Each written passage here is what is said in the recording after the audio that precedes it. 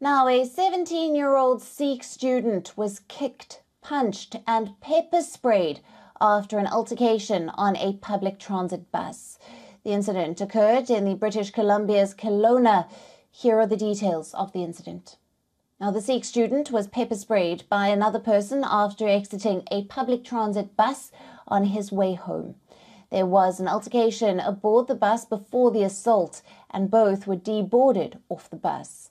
Now, as per reports, two individuals approached the student and first barred his entry onto the bus. After letting him board, the miscreants began to threaten him with a lighter and record him with their phones. The altercation took place after both the students were deboarded. Now, the local police are investigating the matter and recording witness statements to assess if the incident was racially motivated.